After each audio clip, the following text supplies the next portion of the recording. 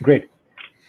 Good morning, good afternoon, good evening, everyone who has been signing into this wonderful conference arranged by the African Union for Housing Finance. This session brings expert speakers to talk about unlocking innovations and investments in sustainable green housing. In 2015, a collective commitment by the world's government to combat climate change led to United Nations Paris Agreement to pursue preventing global temperature rise. The Paris Agreement provides an ambitious roadmap if commitment, policies, and actions can deliver a 7% greenhouse gas emission reduction every year between 2020 and 2030. Global warming can be limited to 1.5 degrees centigrade, preventing the most catastrophic effects of climate change. To reach these energy and climate goals by 2030, around 180 billion euros in additional yearly funding will be needed. Policymakers, financial institutions, businesses, and investors share a collective responsibility in driving these efforts.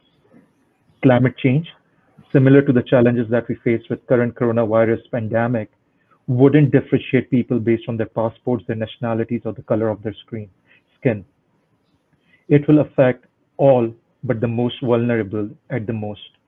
To discuss the agenda and its direct impact on various elements of housing and shelter, we have got a distinguished group of speakers joining us today. We have got Mr. Bassem Nebou, who is joining us and is the director for the Central and Eastern Europe Habitat for Humanity International. He has been involved in various energy projects within the region and will be sharing his experience and some guidance as we try to explore solutions for Africa. In addition to Bassem, we have also got Jane Otema, who is our regional lead for Africa at the Terwilliger Center for Innovation and Shelter, the private sector arm of Habitat for Humanity that works on designing solutions which are sustainable and scalable in nature. Thank you, Bassem and Jane, for joining us today. So Jane, I'll be starting with you first and would love to hear some of your initial thoughts around the impact of climate, the potential aspirations, and how do you see it evolving across Africa? Thank you so much, Naeem. I'm delighted to share our thoughts in this summit, and just to share our thoughts around the contribution of housing to climate action. At the Terwilliger Center for Innovation in Shelters, we work with the private sector to stimulate investments in housing. We are very aware that green and sustainable housing has to be part of the conversation. We anchor our thoughts in SDG 13, that's looking at climate action, and really reinforcing the fact that urgent action is needed now to combat climate change. We believe that focusing on sustainable housing now, and especially because housing being a highly extractive industry in terms of environment, the materials that are required for construction, there is need to focus now on ensuring that materials continue to be green, start to be green, and that we catalyze and unlock investment in efforts that will ensure that we have these green materials and investment. And especially in Africa, as our population continues to grow, we know that the housing need is also going to grow exponentially. Hence the reason why focusing green, focusing on sustainable technologies, focusing on sustainable housing is going to be important. And we also anchor our thoughts on making sure that we contribute to other SDGs, for instance, SDG 8, where we see that decent work and economic growth and creating economic opportunities, innovating around housing solutions is going to contribute to that. We are also looking at SDG 9, where we know that stimulating industry innovation and infrastructure and ensuring that investments continue in the housing space, and especially seeing, as it were, that over half of the world's population is now living in cities, we actually need to start focusing on sustainable and green housing solutions for these cities, again contributing to sustainable cities and communities under SDG 11, making sure that cities and human settlements continue to be inclusive, safe, and resilient. This, in a way, speaks to the way we have to begin thinking about how we build and how we utilize our existing built spaces, and also just leveraging housing to contribute to responsible consumption and production. This is where we are looking at SDG 12 under responsible consumption and production. How do we recycle the waste that is currently being churned out by cities and peoples, and making sure that that contributes to sustainable housing? This is why, as the Terwilliger Center, we have, excuse me, this is why, as the Terwilliger Center, we have been focusing our efforts on supporting innovators who are beginning to recycle plastic waste and also agricultural waste for housing.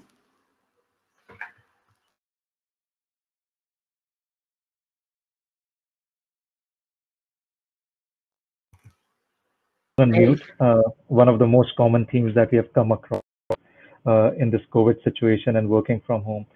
Thank you, Jane, for sharing some light onto where does the climate sits into the SDG goals, and how much it has a cross-cutting theme when it comes to housing.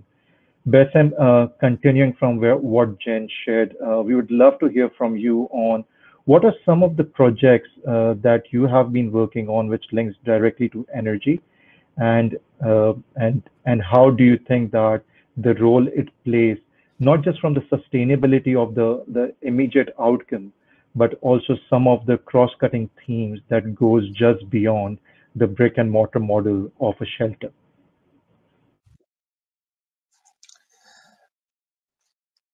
Thank you, Naim and Jane.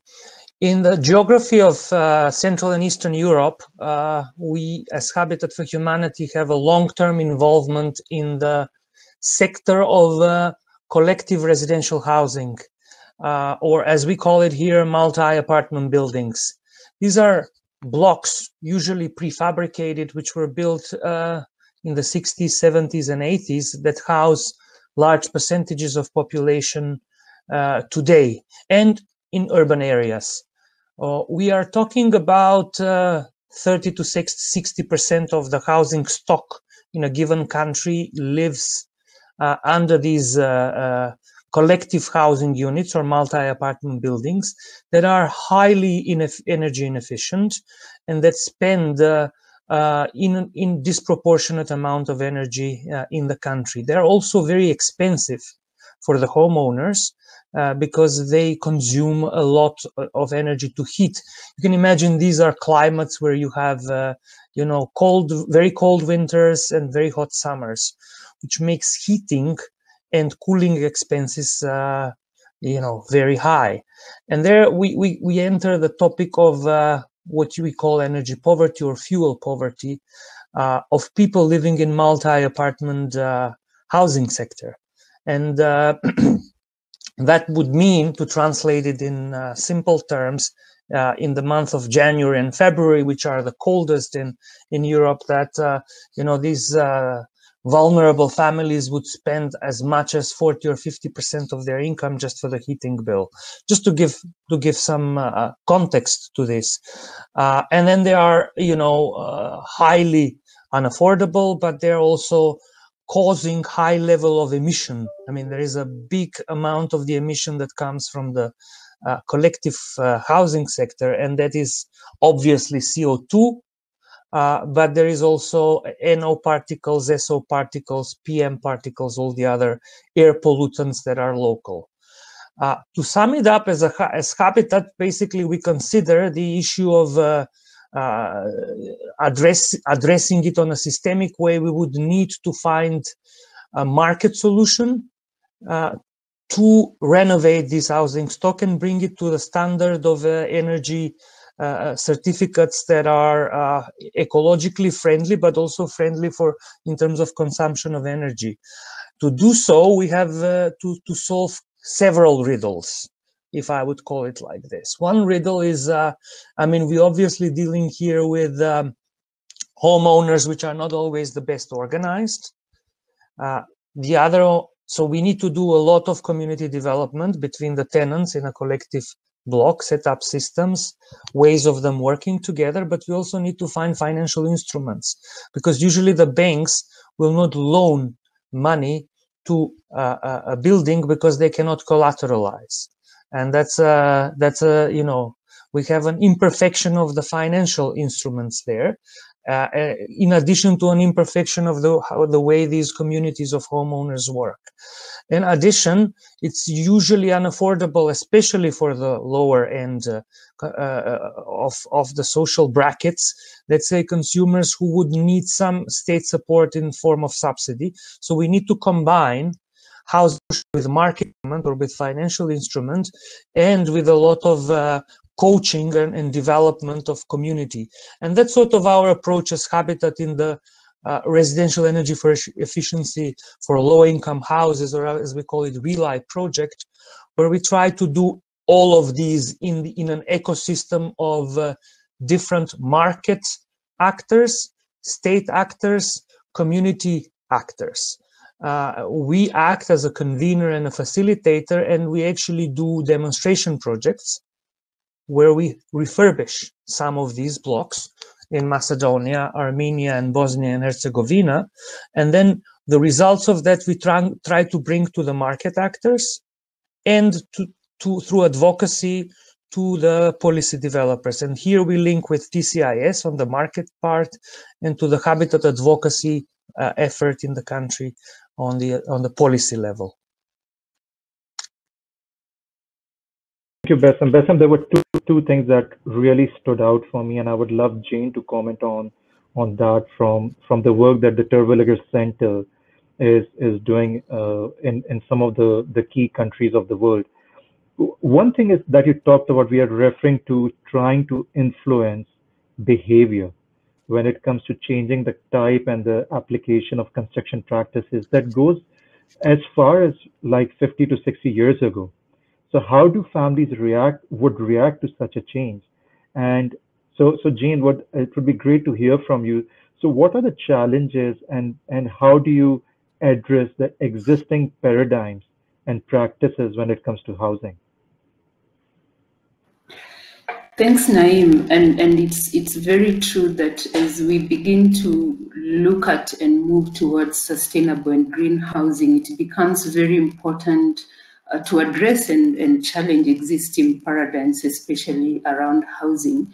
In the African region, housing, and I believe in other regions as well, housing and a home is very aspirational. And many people grow up with an image of the kind of home that they would like. And it's always brick and mortar, it's concrete. And so the norms around housing and construction material have been passed on over generations. And coming up with materials that begin to be green needs a lot of acceptance. And it's for this reason that in this region, part of our programming really is around supporting the identification and addressing of these norms around different.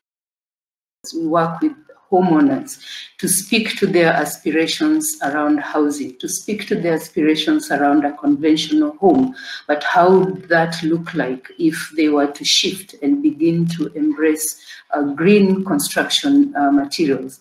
So we also address issues around policymakers, because some of these norms are really entrenched in our policies and building codes. In some countries, the building codes are as old as independence. 60 years old, but now we are beginning to speak about green housing, which requires the use of different materials and technologies that might not necessarily be enshrined in the building codes. How do we address that as we begin to move towards green housing? How do we speak to contractors in the value chain, contractors who would rather use specific materials, and developers as well, because the offtake at that point then becomes quite easy, rather than using unconventional, as it were, green materials that are emerging and then getting stuck with the development. How do we speak to that and support these contractors and the developers to be able to embrace the emerging green materials? You also speak to the laborers who in countries like Kenya, we call them fundis. They're trained a certain way. Their norms around construction are entrenched by the training, the education system, and this is around the convention of building materials.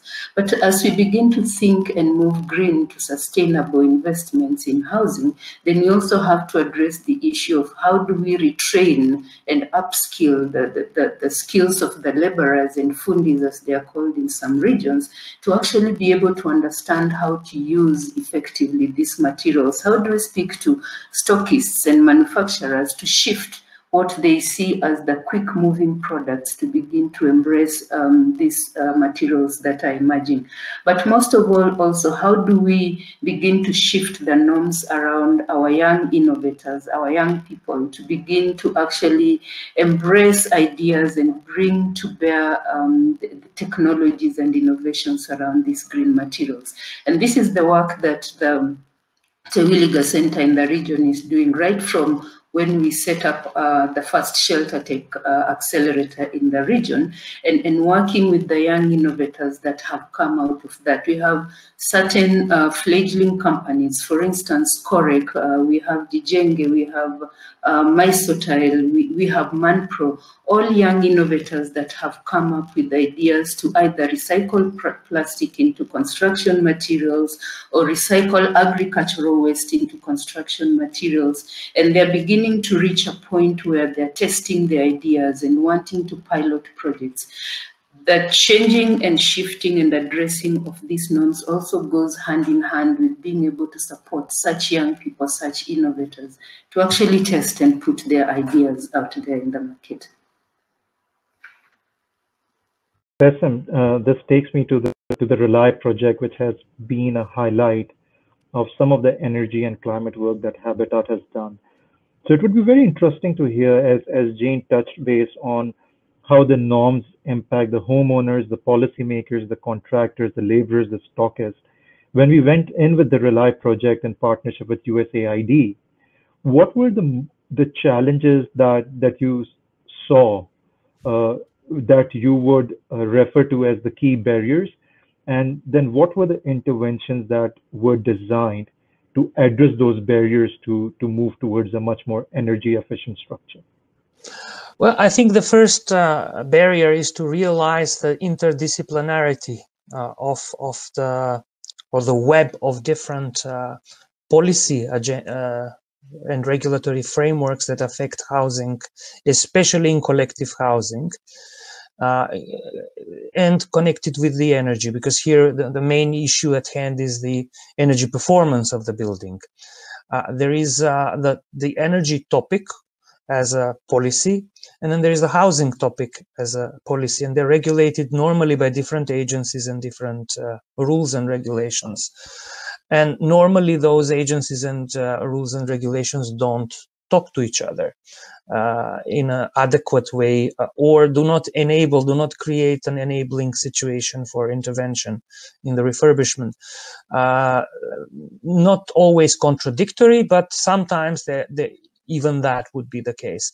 So unlocking that as a barrier would be the first, and also trying to translate the language of energy policy to housing policy would be another area, in addition to affecting the vulnerable groups living in housing estates, which goes to the social policy agenda. So you see there is a aspect of this which is also part of the environmental policy, because we are dealing with pollution and pollutants and CO2, which goes into a completely new policy area. So understanding complexities and trying to navigate and convene different stakeholders that speak on behalf of these policy levels, and trying to unlock the potential which is in the basically whole institutional conundrum of different actors and their agendas would be the first point. And I think Habitat plays an incredible role in that respect, as being a stakeholder that convenes all of these. Then I think a major problem or issue would be for us to be showing good practices with the market, because the market is very hesitant in Eastern Europe, and I think probably everywhere, to radically change the way they lend to specific target groups, especially, the commercial banking sector, to the target group of homeowners living in a apartment block which is not very well maintained and doesn't have a good history of repayment. So engaging the financial sector is a major challenge, and showing that this could work and is a viable business, and that, especially tying it with specific state actors to vulnerable groups. That is by all means a long-term process, but our approach is to do it on a micro level before we try to scale it and make it a sustainable practice.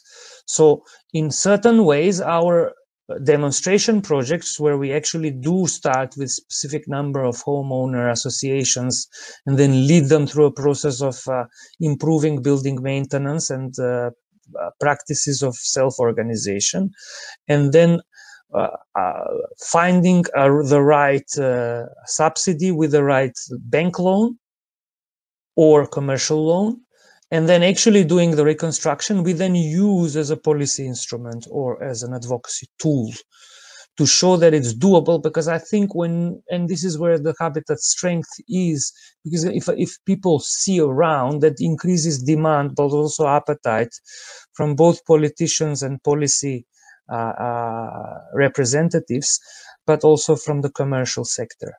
So in other words, we try to show viability through doing a project, and doing it in terms which is not too much artificial, in the sense that the subsidy has to be at the right level, the financial instrument has to be user friendly or can have a wide uptake, and the homeowner association or neighborhood that we engage in those pilots or demonstration projects have to be representative of the community. So it doesn't have to be neither too much high, well prepared, or too little well prepared. It should be representative of the wider number of people or the target group living under that conditions. And I think that's where we do a lot of prototyping and modeling, and try to cross-pollinate between experiences in different countries, because, as I said, there are probably around 300 million territory in terms of population of countries which live in the Central and Eastern Europe, and a large percentage of that under the problem that I just described earlier. Great. Jane, coming back to Africa here, we talked about some mining investment models which are well understood both at the demand side and the supply side of the value chain. Generally, it has been observed that the moment that we start talking about housing and finance, the inclination is to just look at one single solution, which is more towards mortgage financing. So from your perspective and from the experience of coming across a lot of people within the housing value chain, how do they pursue, or how do they see housing as an opportunity for investment in Africa, firstly? And probably then you can touch base on what are some of the challenges that they face, because if housing is not fully understood and the different flavors of housing are not understood, it would be difficult to come up and design products which may not fully meet the needs that might be out there for the people to benefit from. Thank you, Naeem. The conversation around financing and housing, and especially now as we begin to think about sustainable or green housing, can be quite a complex and challenging one in this region. And for many governments, for instance, the government of Kenya, where we have the Agenda 4, and which in part pushes the affordable housing discourse, it does get convoluted both in meaning and application, because affordability for most people depends on where you are. And affordability for some people means that you could get a mortgage, you could get financing and be able to afford a house or be able to build a house. But the mortgage market in many African countries, and if I could speak for my country, Kenya, is still a very thin and underdeveloped space. In fact, as we speak, we have probably less than 28,000 mortgages for the whole country. But every day, all the time, you look around and people are building in this country. And that realization for us in Habitat made us to begin to think perhaps we could work with the private sector to begin to think of other types of financing housing away from mortgage. And this is where we've worked through a project that we had with MasterCard. We call it the BAUA project. We did build capacity of financial service providers, for instance, to come up with housing microfinance. Now, microfinance has been known for a lot of people to really support enterprise growth and enterprise development. However, we were able to leverage microfinance to begin actually to provide the incremental financing that many households are requiring to be able to finance housing. So just supporting the private sector to think differently, for instance, come up with the different instruments to finance housing for the low-income households has been a step in the right direction for us. But also globally as a program, the TCIS has gone into the blended finance space, where for the longest time now, perhaps for the last 10 or so years, we've been having the microbuild fund that we've been leveraging to be able to support capitalization for different financial institutions to be able to offer finance. Now, this hasn't worked very well in Africa. Obviously, it's worked much better in Europe, and it's because of the hedging factor and the fact that we require long-term financing in this region. For housing finance to work, we require long-term financing, and the hedging has become an expensive aspect in being able to roll out our microbuild fund in Africa. However, all is not lost, because we continue to continuously innovate and talking to private sector and talking to different donors and financiers, just asking ourselves, how can we be able to begin to move towards the space where finance, and affordable finance for that matter, is able to be provided for the households that we are working with. And in Africa, where it is owner-driven construction, it's incremental housing, it's people need to be able to access money to build incrementally, and in that way be able to afford houses. And just coming back to linking that again to green building materials, which in many ways most people consider to be alternative construction materials. How do we even begin to educate the financials, to educate the investors to understand how to finance these alternative construction materials, even if it were energy? Because for Africa, again, energy poverty is something that we are having to contend with all the time.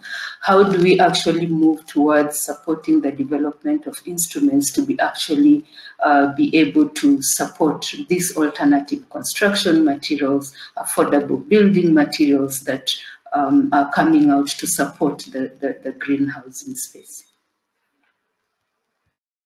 Thank you, Jane, and that was really insightful. Besam, I would direct the last question to you, and then probably would love to hear some concluding remarks from Jane as well. One of the things that clearly came out in both Bessam's and Jane's comment here today was the core relationship between finance, material, labor, industry, and the ecosystem. And one thing, if we equate all this together, is the concept of job creation. Because as you talked about, even though that the mortgage financing is at a very nascent stage in majority parts of the developing world, and just not Africa, I would rather say, you still see a lot of construction happening. You still see a lot of people who belong to the informal salary segment still improving their houses. So based on from the Rely project and the energy work that you and Habitat has been leading in the Eastern Europe, how would you touch base around or give or highlight the impact that it has created on employment generation? Because I think that would be one of the most interesting aspects as the development finance institutions look into housing as a sector or as a sector that might be of interest for investments. The initial inroads into the residential energy issue were where we work with USAID, by the way. The Rely project is sponsored and implemented in cooperation with USAID. We also engage what you would call the supply side in the ecosystem, and that's basically whole maintenance companies, management companies, construction industry, which includes companies that produce insulation material, for example, or sell vendors of windows and doors which are energy efficient, roofing. I mean, just to name a few.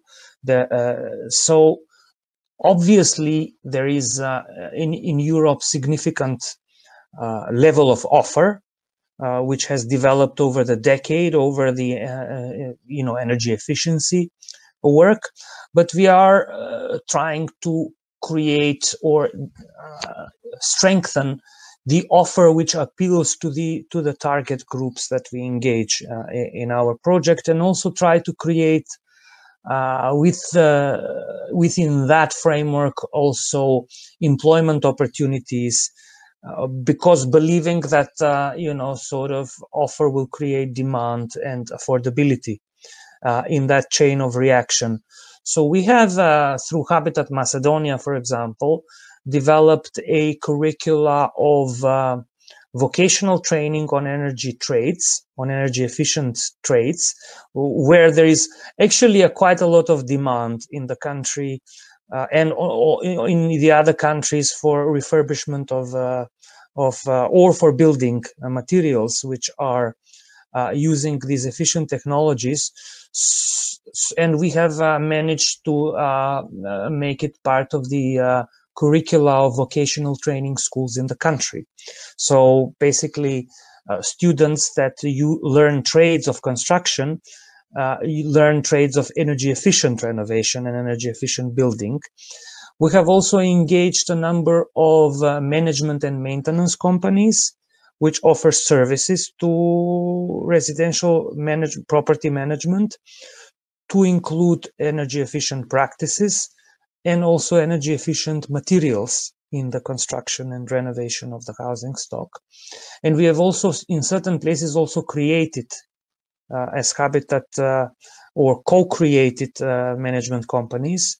Macedonia is one example where we actually try to improve the offer on the market by improving the services via a vendor that we support. We also give through TCIS some support to existing market players in order that there is more and better and more higher quality residential materials and services offered in the market. So in that way, we not only work with homeowners as the demand, but and with obviously with the commercial financial institutions and microfinance institutions, but we also work with other actors in the ecosystem which are on the side of the supply.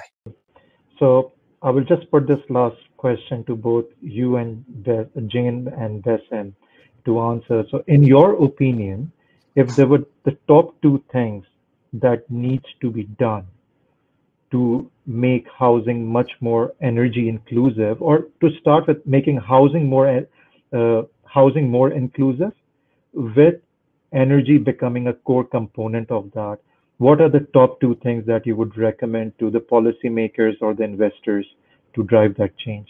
Jane, do you want to go in first? Thank you, Naeem. And I think right now, more than ever, with the advent of the COVID pandemic, that question becomes quite pertinent, and the thoughts I've had around that and also both informed by the recent study that has been done by the Terwilliger Center. And we do have a session in the report that will be speaking to the housing as the cornerstone of recovery.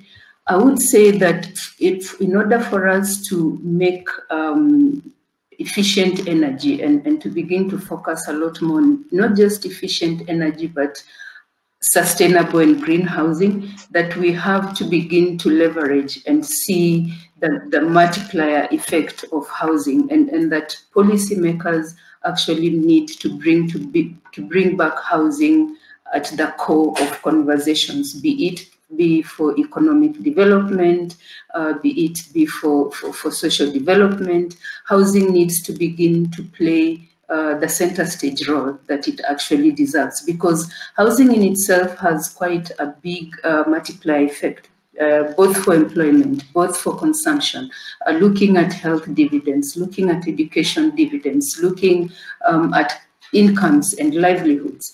And I do believe that if we got to move our policymakers to actually put housing at the center stage, and then begin to think sustainable, begin to think of how housing is actually being used to leverage different aspects and develop the economy, that we are going to actually gravitate towards having the conversation around green energy, around renewable energy, around energy investments in green energy happening, because investors would need to understand that the risk for them is mitigated, that they will put money where they can get meaningful returns, be it social development or economic returns. And our policymakers need to be at the center stage of making that happen.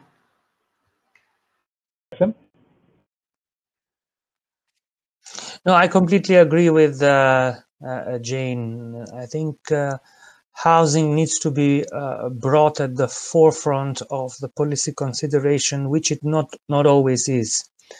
I mean, addressing residential energy issues usually cannot be done efficiently and effectively through energy policy means. You have to have housing policy considerations and housing needs considerations. So the housing first approach should be looking at the housing aspect of it, and it not always does. And I think it is our job to raise this awareness, and across. Actually, I think it's a global issue, not just in Africa and in Europe, but everywhere, and make housing a bigger priority than it is in the policy agendas of governments and international organizations, so that the multi-sector approach considers actually those who live in the residential housing and their needs, and actually prioritizes it over the other aspects. I think the second consideration should be that, because this was the first one, would be that housing creates different policy outcomes, in terms of health, in terms of economic development, in terms of improving the environment, in terms of improving the livelihoods of people. So I think creating an approach which would be housing centered, or at least would have the housing lens in it strengthened, would lead to better outcomes in every one of these subject matters and topics, which kind of seem to be boxed, and they shouldn't be. That indeed is very true. Based on the comments that we heard from Bassem and Jane, and some of the findings that have come out from the Cornerstone report, which you would be hearing at another session being hosted at the forum, it seems that it is of utmost importance that the international organizations, national and local governments, the private sector, non-profits should focus on energy efficient and sustainable housing. To do so, they need to start with inclusive housing, making housing a primary stimulus intervention for economic recovery, particularly for what is being designed for the COVID-19 pandemic.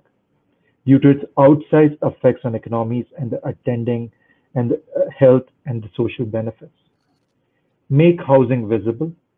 Address the large startling data gaps related to housing, which have made it hard to understand the size and importance of the sector, particularly those who represent the informal communities or the informal sector. Design policies right.